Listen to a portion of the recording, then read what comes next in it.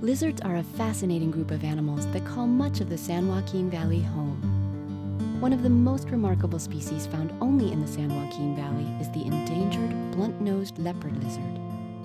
Protection of habitat and habitat restoration are helping the few populations that still exist today. For most of the year, these lizards remain underground. With warming temperatures in late spring, they emerge and spend most of their time pursuing prey. The breeding season is short, and soon pregnant females show off their bright orange markings. Because of their broader distribution in California and elsewhere, coast horned lizards are better known. These unusual lizards specialize in eating ants.